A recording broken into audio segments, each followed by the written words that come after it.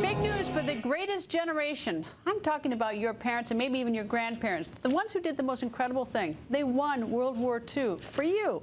And now a push to build in the heart of Washington, D.C., a monument honoring one of our greatest military leaders and greatest presidents, President Dwight D. Eisenhower. President Eisenhower, a five-star general, served as Supreme Commander of the Allied forces in Europe, even planning D-Day. He was elected president in 1952 during his time in the Oval Office. President Eisenhower supervised the desegregation of our military and of our schools.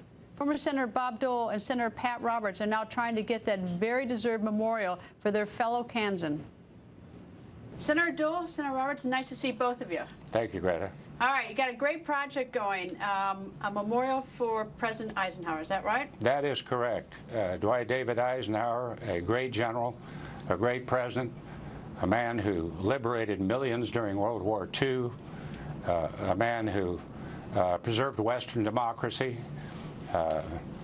from Adolf Hitler's Third Reich, and then gave us 8 years of peace and prosperity. I don't know of anybody that is more deserving than Dwight David Eisenhower than Ike is of a memorial on the Mall, and we're close. We've been 16 years since Congress authorized this memorial, and it still has not been built.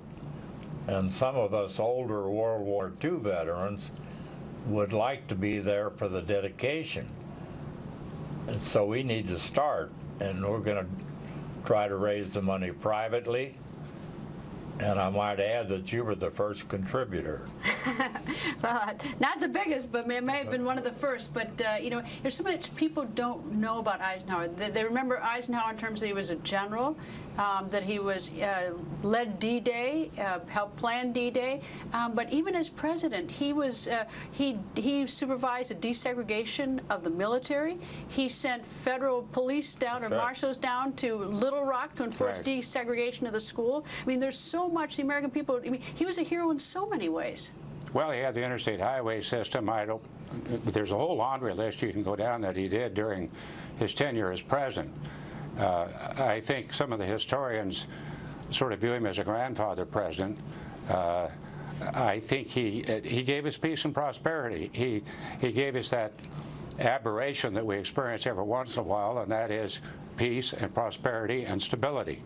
But we've got a pretty good list of people that we're going to start contacting after this announcement.